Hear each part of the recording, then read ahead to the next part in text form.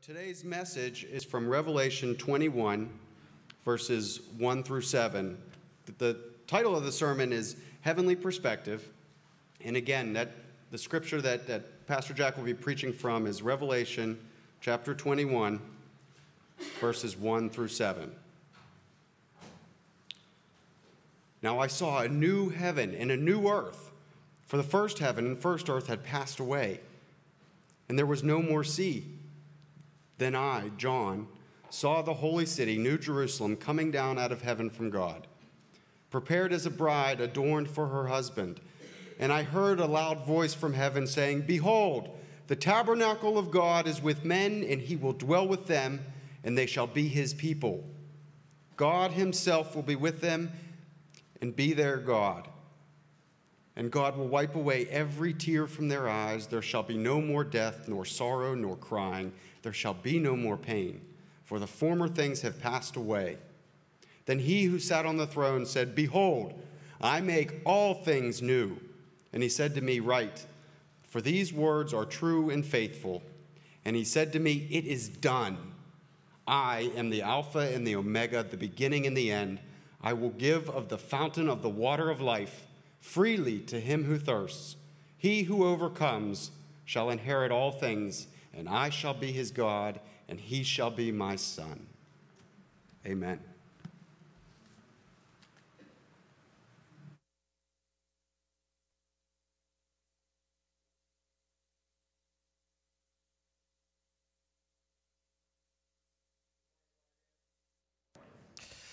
Let's pray. Father God, as we come to you now, we ask for your help. We think about those friends who have been in the hospital and had recovery. We thank you that Melissa McLeod is back home. We pray for her recovery. We thank you, Lord, for Gene Dashafy. We ask for your help for him as he tries to get better from pneumonia. We pray for him and his son who's taken him in. We thank you, Lord, for that. We also pray for Mike Radvansky as he continues to get better, to strengthen his heart, to strengthen his body so that he may have procedure to keep him healthy and well. We thank you, Lord, for the great doctors and nurses who help all of us. We pray for Pam Rafferty, who is being treated for cancer, and others like her, like Ray Melangowski. We thank you, Lord, for eyes for sight. We pray for Charles Zawadny and Fred Kretrenzik. We pray for, Lord, that you would restore their vision. They would have good vision, that they would be blessed by you as they think about that vision and having that operation. It makes us appreciate our ability to see things all the more. Lord, we thank you for the miracle of people that can hear your word now, and for those that have been baptized. And we pray for those that are going to be baptized. As you have told us in your word that there is a harvest to come. Help us to think clearly now, Lord, that we might respond properly and live rightly. And for those of us that are troubled by the turmoil in this world, help us to rest in you, that you have said these things, that we may have peace in this world, that there may be tribulation, but take heart, that you have overcome the world. And so, God, we thank you for that. We thank you for that promise. We ask you to bless us now with your word about your heaven. It's in Jesus' name we pray. Amen. Well, it's good to be with all of you. We want to congratulate all of our graduates. Of course, that's a big milestone, as you can imagine. And then one day you blink and you're where I'm at. And and one of the things that I like to do when I'm thinking about going back home is that I like to go grab my parents and I put them in the car because they don't drive much anymore and they're afraid to drive a little bit. But I get them in the car and we go get a Coke or lunch at one of their favorite cuisines, like, Wendy's, and my mom gets the Biggie 4 or whatever. and I like to drive around, and I don't know about you, but I'm kind of reminiscent. Movies tend to make me reminisce about what it was like to grow up in Belpre, Ohio. I was born in 1964. And there was a movie called Sandlot that was set in the 1960s, 1962, a couple years before me, but I related to it because there was a bunch of boys playing baseball every day on the field. And there was a new kid named Smalls, and they would say, "You're killing me, Smalls, you're killing me." And the thing is that I used to grow up with some of these kids and the way that they acted. But I remember the fields, like when I go back, when I drive by the fields where I used to play baseball, things never stay the same, do they? They change. Or there was grass growing up onto the field, and there never was grass when I was growing up in the field. Or the field looked 100 million miles bigger than what it is now. Like, I remember I hit a home run in my 11 and 12 league, not to brag, but I hit a couple of them, and I remember the field being huge, and I remember that day like it was yesterday, the glory days, like the Bruce Springsteen song, Glory Days. Yeah, I'm not going to try to sing it. But it's like there's something about it. I go back to the baseball fields, the swimming pool where I went to the community pool, and going with my friends to school. And I drive by those places, and the schools seem so much smaller. And there's not this grandness that I had pictured in my memory. I think about how things have changed and things haven't been the same, and that there's things missing out of it. And I long for that place. I long for that sometimes. I long for the life I never had, I guess. And that longing in us that we know that we're not home yet. We always want to look back. We always want to go home. And there's an echo in heaven in all of our lives as we look at this passage. And that we conclude our series in the treasure of heaven with this heavenly perspective from the book of Revelation. And John is giving us encouragement to look forward. And when we think about heaven, sometimes people have all kinds of opinions about heaven. In 2003, there was a Harris poll that 82% of people believe in heaven, but only 63% expect to get there. And I don't know how to interpret that. There's a lot of, just depending on the way they ask the question. But that tells me that many people are not looking forward to heaven. They don't have that in their heart, that they can look forward to being there. And how important that is to us as believers. Because in this world, we'll have trouble. Romans 8 starts out, there's no condemnation for those in Christ Jesus. That's good news. But then it talks about something in the middle that's kind of rough. It talks about futility. It talks about frustration. It talks about God subjecting the creation itself to this feeling, a sense of things have been spoiled by sin. And in the end, there's no separation from God's love, that all things will work out for the good. All things will work out. But what do we do when we're in the middle of things, the middle of life? And so John is giving a glimpse of heaven's perspective, and we want to think about it because the whole thing about heaven is it's looking forward to the return of Christ. And that he's the living hope that we have in heaven. That Jesus Christ has risen from the dead. He's called the first fruits. And what does first fruits mean? Well, in the Old Testament, the offering of first fruits brought one bundle of grain to represent and anticipate the entire harvest. I like that. One bundle of grain represents the entire harvest, and Jesus was representative of the entire harvest, that we too will be resurrected one day. But first fruits were also used as an entrance fee, and that Jesus Christ, his first fruits of our resurrection, is a sense that he is our entrance fee into the resurrection of heaven. That Jesus paid our admission to the resurrection with his life. Tim Keller says that it means more than just the fact that Jesus is raised from the dead. He says it's only the first installment on all of this, the new heavens, the new earth, and the new city. The city of God. And we need to consider why John wrote the book the way he did. And that way we may understand it better. People often say that the book of Revelation was symbols and strange things, but it's a book of Revelation that was written about a group of people, a group of churches who were facing some terrible things to give them a living hope. And if we understand that Jesus was raised from the dead and that he was our first installment of what is to come, it will give us a living hope to face the things in this life we wouldn't have without this hope. Today, we turn in our Bibles to Revelation 21, 1 through 7. I want to give you 4 reasons why we should have a treasure of heaven in our hearts as we get through this turmoil of this world. The first word is testing. They all begin with T. There's a testing. Life is a test. And that we must trust. That's the second T. And that we must believe it, we must obey it, we must believe it and be blessed by it. Because in this world, Jesus said, we'll have trouble. But take heart. He has overcome the trouble.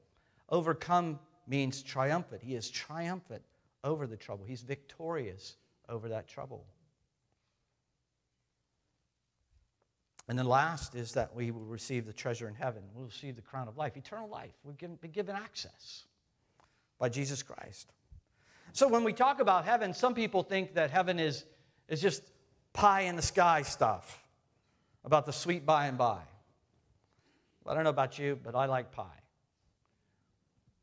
But we do need to talk about the nasty now and now,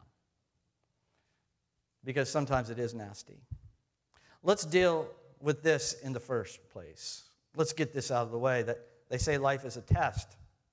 And that we know that Satan, the sinister minister of the devil, is out there. He's always out there trying to create a counterfeit. And we see a counterfeit in what he introduces in the book of Revelation, actually in verse 16, 17, 18. The city of Babylon, the great city of Babylon, is modern-day Iraq. But ancient Babylon was built by Nimrod. And old Nimrod was a type of the Antichrist. His very name means rebel. And that Babylon is the cradle and the grave of false religion. Now, it's interesting to me, because Babylon has many distinctives throughout Scripture. So we're going to get an overview of the city of Babylon, sometimes to be known as the city of the man, sometimes to be known as the city of Satan, Sin City. But it's interesting to me that the people of God were exiled to Babylon. They were kicked out of Jerusalem. Jerusalem is the city of God, supposed to be the city of God, but it wasn't much, it was sinning. They were sinning. The people were sinning, so he sent them into Babylon. They were in captivity, remember, and they were supposed to be there for 70 years. And that at some point he would pull them out of Babylon. It's a place of confusion in Genesis 11. Remember, that's where they built the Tower of Babel. Babel means confusion. And that God said that if they accomplish this, man will be able to do anything. And then he what did he do? He spread them out. He divided them. How did he divide them? Because he divided them by their language. They couldn't understand each other. Just to mention this in thinking, when did God bring people back together? And by the power of the Holy Spirit. Acts chapter 2, right? What did the power of the Holy Spirit do? They were able to hear the gospel in their own language. God started to restore things back then. But he's always been doing that. He's always been gathering people since the time of Genesis. It saddens God that we sinned and fell away. So Babylon is a place of confusion. It's also a place of evil. As we think about what Babylon stands for, it is a place of confusion and an apostate religion, and that they kill people. They want you to convert to their ways, the ways of man. And so we see this going on constantly. In chapter 17, Babylon's gardens, they're beautiful, but the Babylon itself is extremely pagan. We said that before. It represents a prostitute. It's the beauty of the bride of Christ here is compared to the beast. Right? The counterfeit is the beast.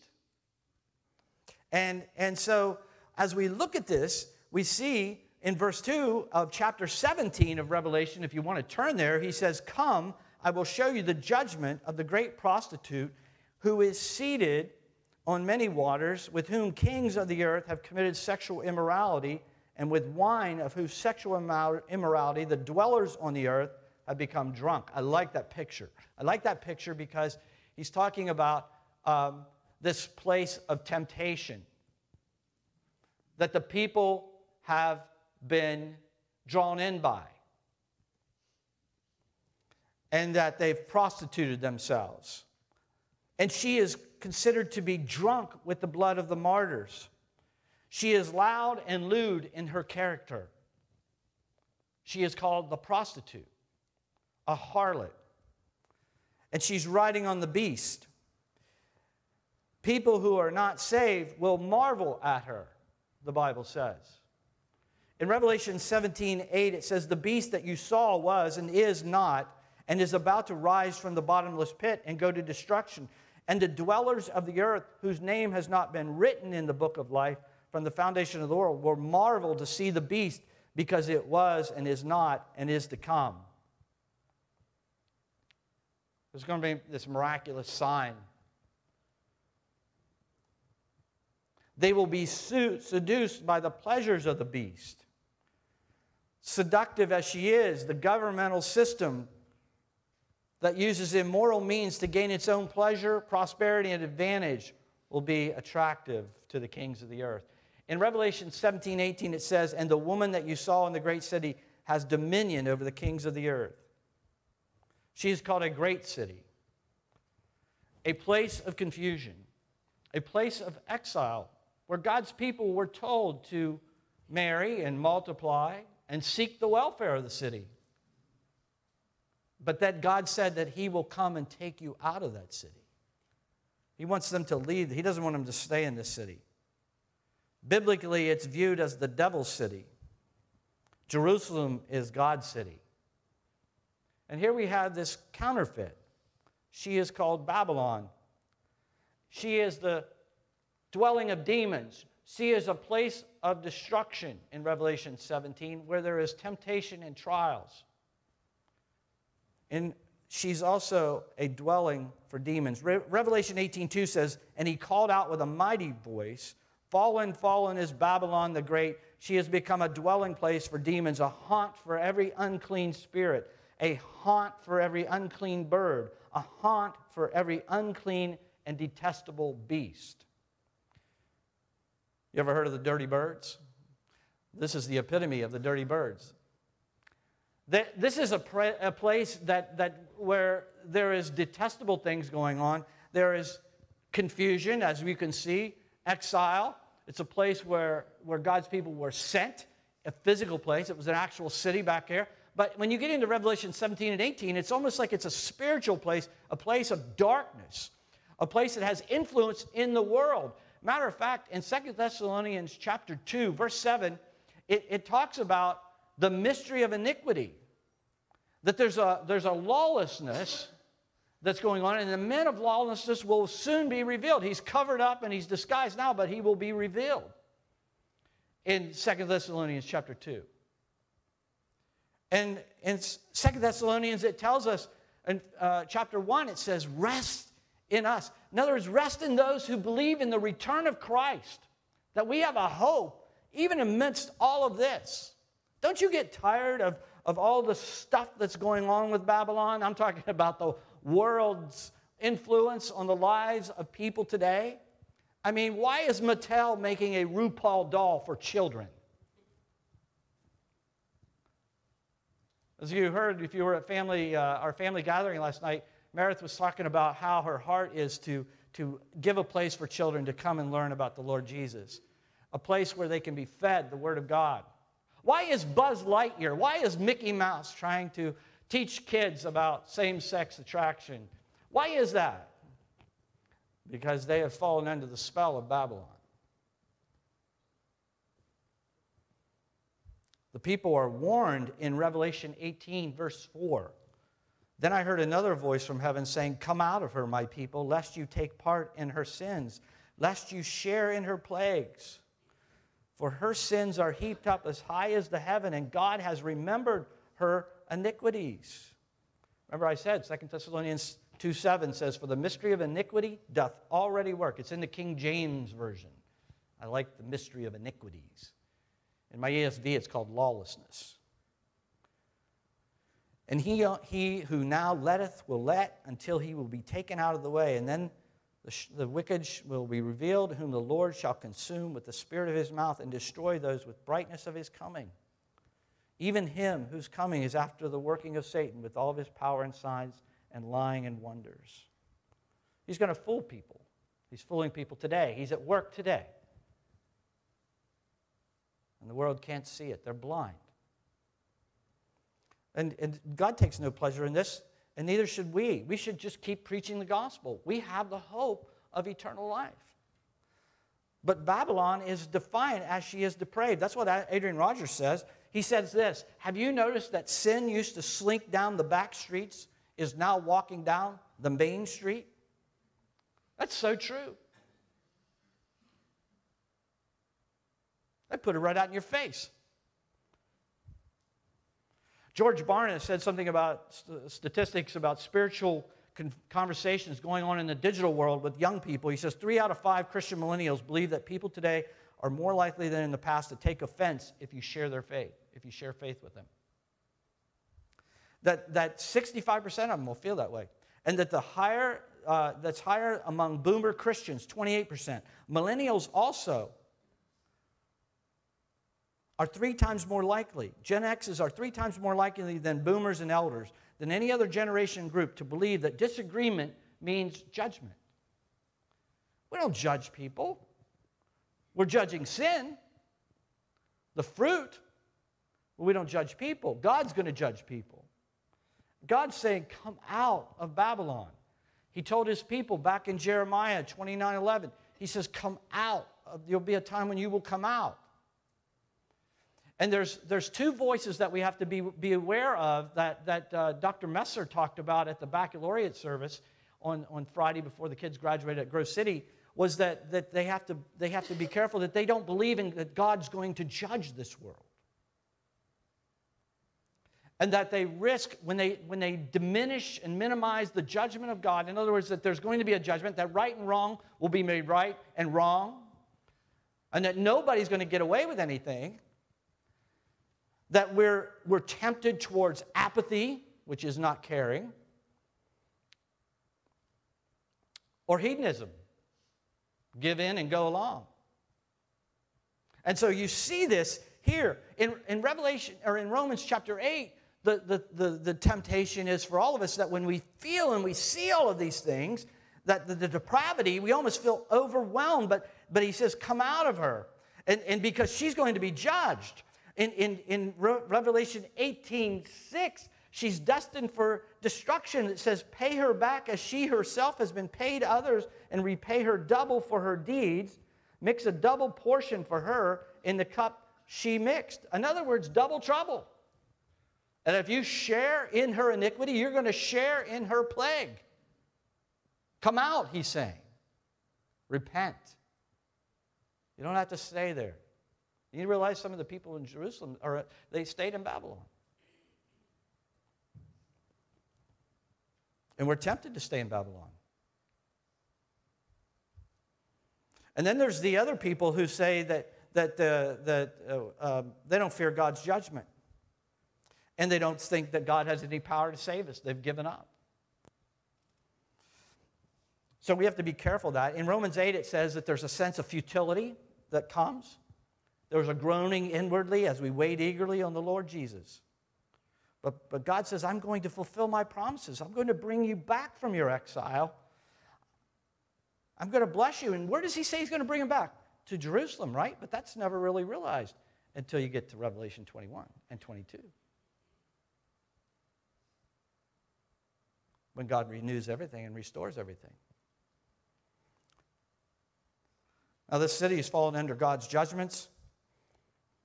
It says in verse 8 of Revelation 18, for this reason her plagues will come in a single day, death and mourning and famine. She will be burned up with fire, for mighty is the Lord God who has judged her.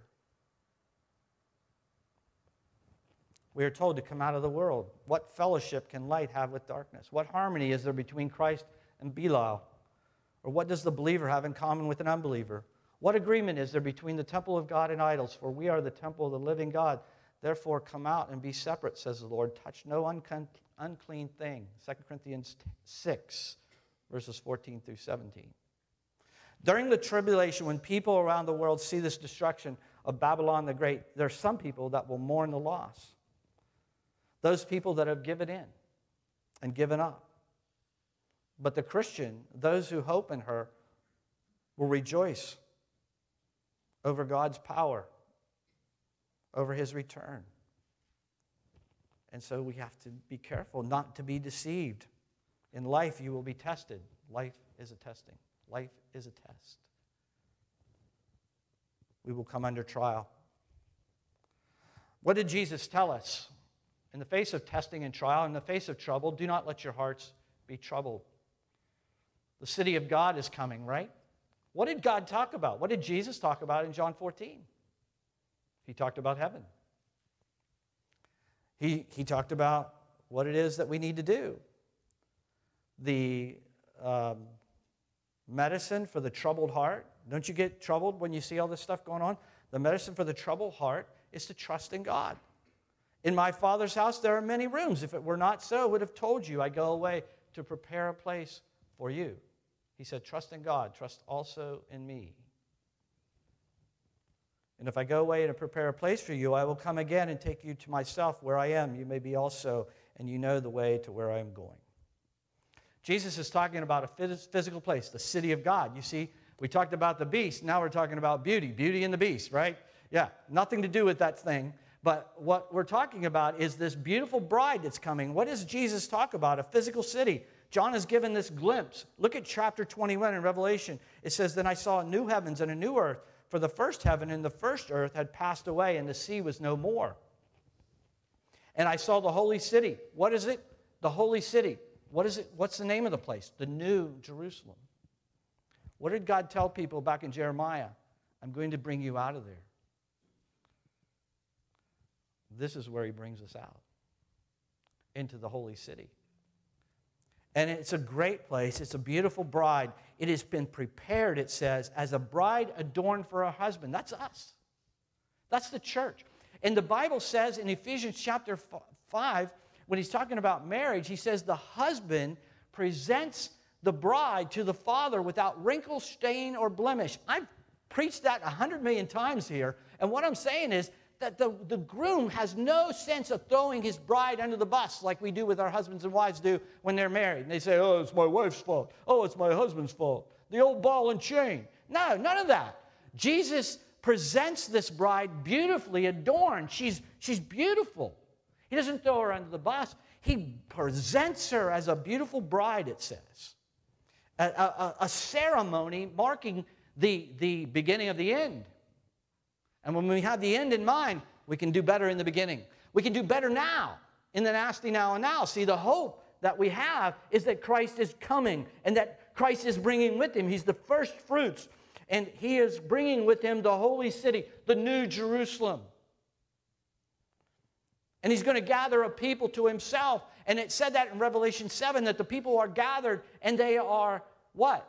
They are singing praises to God. They are serving the Lord's purposes, and they are sheltered in his presence. I love that. That's why I keep repeating it. The people right now are in heaven. They are sheltered in his presence. They are satisfied in his presence. They have no need, no lack. And so they are in God's presence, and they are celebrating today. In contrast to the prostitute, the church bride is pure and she's obedient. The wicked city of Babylon contrasts the heavenly city of Jerusalem. The original readers probably rather quickly identified Babylon with Rome, city on 7 hills. But Babylon also symbolizes any system that is hostile to God. But notice what it says. It says it is the dwelling place of God is with men. You remember, why is that important? Well, it's basically talking about restoring something that was separated back in Genesis. That God could no longer be with man. He couldn't dwell with man. And the whole time God is trying to dwell with man. So how did he try to dwell with man? He set up the tabernacle. And he would say that he would come, and they would come and they'd pray, and only the priest could have come to him. But God is constantly trying to get his people back. Constantly trying to restore the relationship with man. And so here we see the dwelling place of God is with man, that our relationship with God is restored. It's put right. You will live in a world you never really experienced. The story of the journey begins in a garden that winds up in a city where God dwells. In the garden, our relationship with the Lord was broken in the garden. When our relationship with God is harmed, our relationship with one another was harmed. Remember, Adam and Eve started blaming each other. They said, that man you put me here with, that woman you put me here with, it's the devil that did it, just like Flip Wilson. But what else happened? Creation was impacted. When our relationship with God is hurt and harmed by sin, our relationship with each other is harmed and hurt with each other, and our relationship with nature. We started getting older and dying at this point. Shame started coming in. They hid from God. Insecurity, all right there. It all came in. God says, I'm going to restore that. The dwelling place of God is going to be with man. That's good news. And that's the hope that we have, that God's going to restore this. That we're going to have a sense that we're in God's presence. We were exiled out of our true home. We had no access to the tree of life. There was an echo of the true home longing in our hearts. Life became thorny. We had to work by the sweat of our brow. But God is going to put everything right. We are going to have a living relationship with God, and the bride is united with Christ and reunited with friends and family who believe in Jesus Christ. That's quite a promise. Jesus' resurrection isn't just living again. It's living again in a new body. The new body is based on our old body, but it's perfectly suited for life and eternity. Jesus was not the first one brought back from the dead, but he was the first one resurrected. Heaven is a physical world where people are not just a bunch of disembodied spirits floating around in the clouds playing harps. Oh no. God's got something better for us, friend.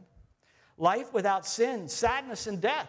We are in a body that we have a living relationship with God, that we're living in a new body, and it's a life without sin, sadness, and death. Now, I want you to think about this. Keller talks about this in a sermon that he talks about, that it's just interesting. This isn't just interesting teaching. It's not just pie in the sky stuff, that it's a life-changing transformation if you understand it. Who was John's audience?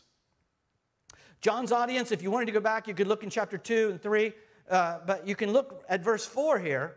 He's writing to people who have experienced more death, more crying, more dying, more pain, more suffering than any other one in history and probably in this room. You would not endure persecution for pie in the sky. If it was, something that's not real. It's not fantasy. The hope of heaven was very real to them in the time of the Roman Emperor Domitian. Would be the same time that he's writing this letter to. People were being persecuted under his rule to a new level. He was pillaging their homes. They would be thrown into an arena. They would have their bodies torn apart by wild animals. And Christians were impaled on stakes and covered with pitch and set on fire. Christians were crucified by the hundreds along the roads so people would see them dying by inches. You don't die for pie in the sky, friend. These people were dying because they believed in Jesus Christ and would not renounce it. What did John give them? What was he trying to do? He was trying to give them the new heavens and the new earth, to face the persecution and the suffering that they were facing. It's the hope of heaven that enabled them to endure. Because it says in verse 4, he will wipe away every tear from their eyes, and death shall be no more. Neither shall there mourning, nor crying, nor pain anymore, for the former things have passed away. Behold, I'm making all things new. He who is seated on the throne, behold, I am making all things new. Write this down, for these words are trustworthy and true. God is making all things new. Who will get into heaven? People who thirst. People who are triumphant. Look what it says in 21 verse 6. And he said to me, it is done. I am the Alpha and the Omega, the beginning and the end. To the thirsty, I will give the springs of living water. Who's invited? Everyone. Isaiah 55 says, come. Come. Everyone, it says, who thirsts. Come to the waters, he who has no money, come buy and eat. Come buy wine and milk without money and without price. What is the qualification? I must thirst. To those who thirst. Are you thirsty? Do you long for something more? Do you long for the hope of heaven to be realized? To those who overcome. It's the word Nike. We get the word Nike. I think that's pronounced Nico. But we get the word Nike. Victory. Overcomer. I keep thinking of that song that gal wrote that's called Overcomer. I'd try to sing it for you, but I'd just tear it apart. But there's a song that's so good about being an overcomer. That we need to be overcomers. Those who are not satisfied in this world, and those who are not satisfied with what's going on in this world, that look to Christ and look for this hope, will be satisfied with this water. And that to those who thirst and to those who overcome, the Bible says that they will have a heritage. They will take part in the full heritage of this opportunity. If you read 21 and you look at verse 7, and then it says, the one who conquers will have this heritage. I will be his God, and he will be my son. But to those that are satisfied with this world and its enjoyments for a portion and seek not for happiness and favor for God, this is Matthew Henry, those that depend upon the merit of their own works for righteousness and see no need they have for Christ and his righteousness, they do not thirst. They have no sense of their need, are in no pain and uneasiness about their soul. They will not condescend to Jesus Christ. But those who thirst are invited to the waters. Those that labor and are heavy laden are invited to Christ to rest. To those who overcome, they will have this heritage, and God will be their God. And he will, it says there, those who have a heritage, I will be his God, and he will be my son. You know, that's repeated in Jeremiah, not in chapter 29, but later on in chapters 32, I think, that I will gather my people, and they will be my people, and I will be their God. And so the life will be restored to the overcomers. As we think about what God has for us in this, you remember what he said to the woman at the well. Woman, if you ask me for the drink, the water, I would give you water, the water that would bubble up in you, that would never stop. It would be springs of living water. I would give you the water of life. And she said, what did she say to him? Give me this water. Where do you find this stuff at? You find it in Jesus, friend. Those who are triumphant,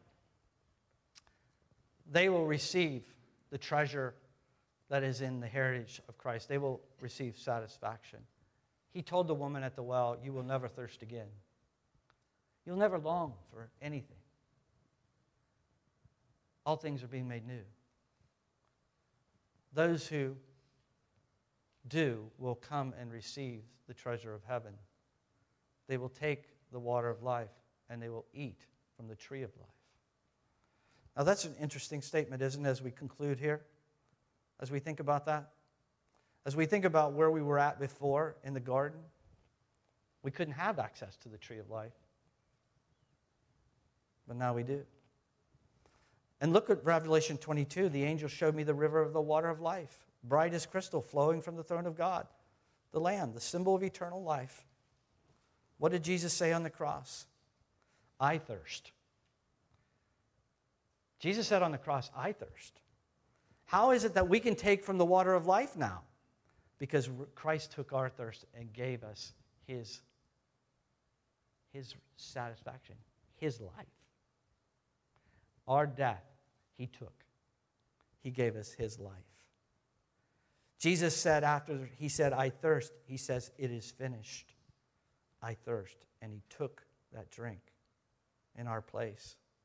How did we have access to the tree of life? Because it says in Revelation 22, and he showed me a pure river of water of life. It's in the proceeding out of the throne of God in the midst of the Lamb. And in that midst, the river, there was the tree of life.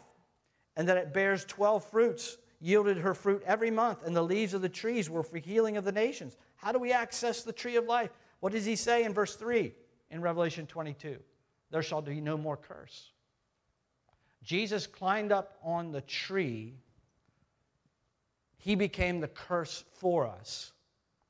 He took our curse and gave us his blessing, his life in our place. Galatians 3:13 says, Christ redeemed us from the curse of the law by becoming a curse for us. For it is written, cursed is everyone who is hanged on a tree, so that in Christ Jesus the blessing of Abraham might come to the Gentiles, so that we might receive the promised spirit of faith. Jesus took our thirst. Heaven's brochure, my friend, is found in Revelation. In the book of Genesis, in the beginning, God created the heavens and the earth. In the book of Revelation, he brings the new heaven and the new earth. In Genesis, we see the first Adam who's reigning on the earth. In the book of Revelation, we see Jesus, the last Adam, reigning in glory. In Genesis, we see the earthly bride brought to the first Adam. In the book of Revelation, we see the heavenly bride, that's us, brought to the Lord Jesus Christ, the last Adam. In the book of Genesis, we see the book beginning with death and curse. In the book of Revelation, we see the curse is removed because of the Savior who came to save us. In Genesis, man is driven from God's face because of sin. In Revelation, we see God's glory in God's face because of Jesus. In Genesis, we see Satan for the first time. In Revelation, we see him for the last time. He who has an ear, let him hear what the Spirit says to the churches. To the one who conquers, to the one who overcomes, I will grant you to eat from the tree of life. The Spirit of the bride says, come. And let the one who hears says, come. And let the one who is thirsty come. My friend, life is a test. But that shouldn't trouble us. We need to trust. We need to take heart. Jesus has overcome the world. Jesus has overcome Satan, sin, and sadness and death. Trust in Jesus. Pray, hold fast, and stand firm. Let's pray. Father God, thank you for your word. As we look to you now, as we see this in our world today, the things that go on, the things that are frustrating and seem futile, seem to be overwhelming us, Lord. I pray, God, that we would push back, that we would hold on, that we would not worry and let our hearts worry and be troubled, but we would trust in God and trust also you, that heaven is our home, and we will be home soon. It's in Jesus' name we pray and trust. Amen. Let's pray. Father God, we thank you that you are for us. As we hear the words of the benediction now, Lord, we consecrate this message to you and for us. May our Lord Jesus Christ himself and God and Father who loved us give us eternal comfort and good, hope through his grace, comfort for our hearts, and establish us in every good work and word. It's in Jesus' name we pray. Amen. God bless you.